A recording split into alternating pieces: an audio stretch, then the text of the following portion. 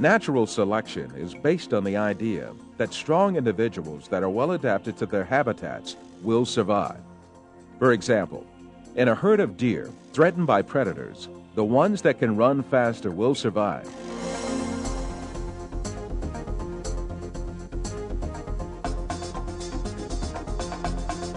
After a while, the herd will consist mostly of strong, swift individuals as the weaker and slower ones fall prey. However, this mechanism does not cause deer to evolve. It does not transform them into another species, for instance, horses. Natural selection only eliminates weak, disabled, and sick individuals and ensures the permanence and health of a particular species. It has no evolutionary power.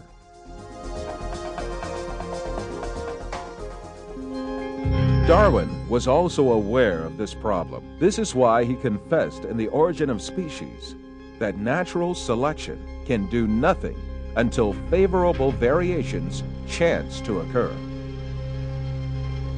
About the emergence of favorable traits, Darwin was deeply influenced by one of his contemporaries, the French biologist Lamarck. Lamarck thought that living things passed their acquired traits to future generations.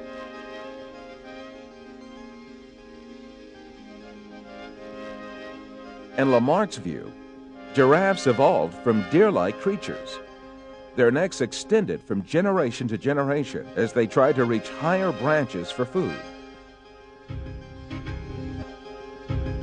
Lamarck also believed that if the arms of the members of a family were cut off for generations, the babies would start to be born armless after a while.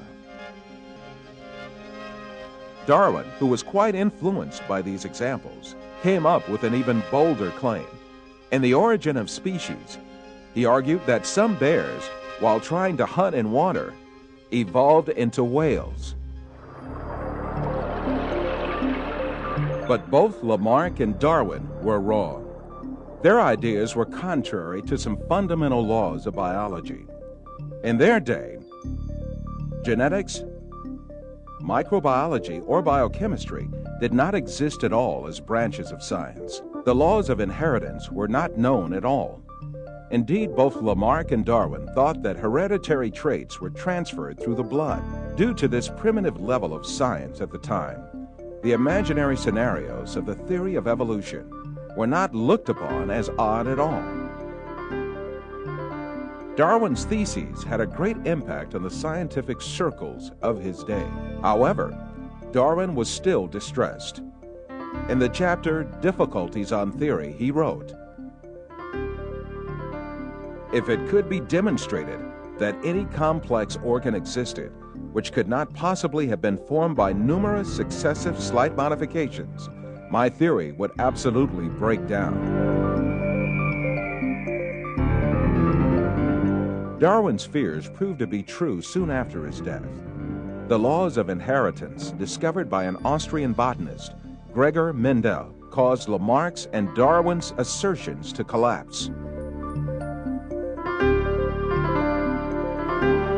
The science of genetics that developed at the beginning of the 20th century proved that it was not acquired physical traits, but only genes that were transmitted to subsequent generations. This discovery made it clear that a scenario suggesting that acquired traits accumulated from generation to generation and generated different living species was implausible. In other words, there were no inheritable variations for Darwin's proposed mechanism of natural selection to choose from. Subsequently, the theory of evolution as advanced by Darwin has been collapsed early in the 20th century. All the other efforts by evolutionists in the 20th century could do nothing but only confirm that natural selection had no evolutionary power. A famous evolutionist, the English paleontologist Colin Patterson, admitted this when he said,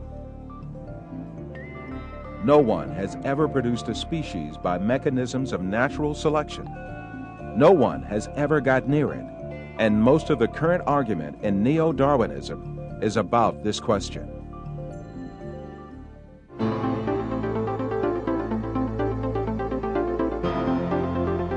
20th century science has also demonstrated that there are systems and organs with extremely complicated and intricate mechanisms at work in living beings.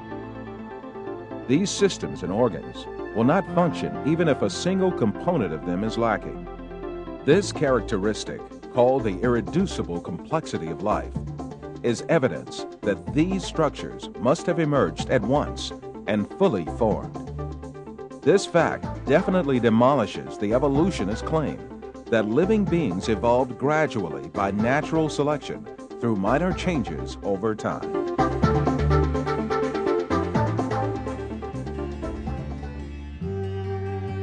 When it was clear that the mechanism of natural selection proposed by Darwin had no evolutionary power, evolutionists had to make a fundamental change in the theory. In addition to the concept of natural selection, they added a second mechanism called mutation. Mutations are alterations or distortions that take place in the DNA of living beings, mostly as a result of external effects such as radiation or chemical action. The theory of evolution now holds that living things are differentiated from one another and develop as a result of mutations. This cannot be true, for mutations only damage the information in the DNA and give only harm to a living being.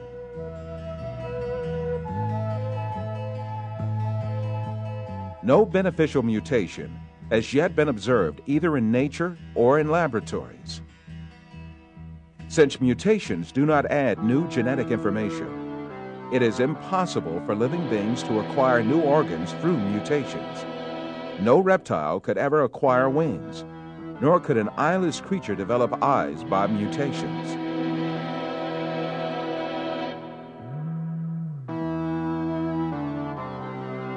For decades, evolutionists subjected different living beings to the effects of radiation and chemicals in an attempt to obtain favorable mutations. What they always ended up with were disabled, deficient, or barren creatures.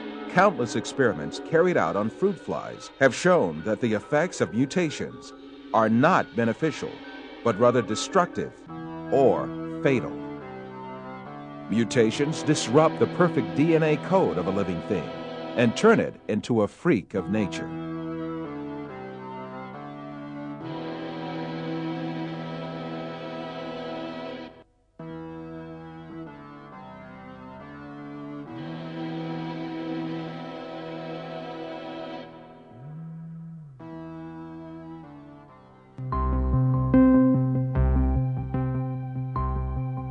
This is why Professor Richard Dawkins, one of the most renowned advocates of the theory of evolution of our day, hesitates when he is asked to give a single example that increases the genetic information. Professor Dawkins, can you give an example of a genetic mutation or an evolutionary process which can be seen to increase the information in the genome?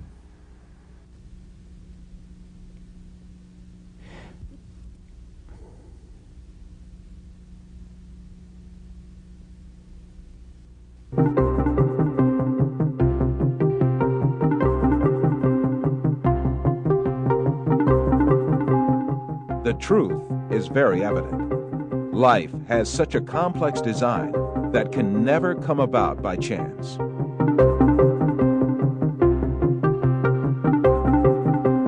A mechanical watch cannot be formed as a result of the coincidental assembling of cogs, and it proves that there is an intelligent watchmaker.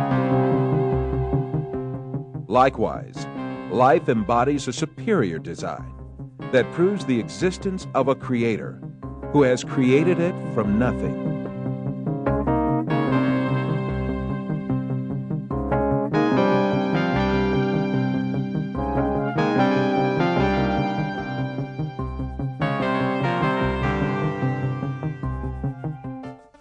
The whole universe is the outcome of a flawless creation. The exalted wisdom, power, and knowledge of the Creator shows itself in everything He has created. Even the creation of man himself is a miracle,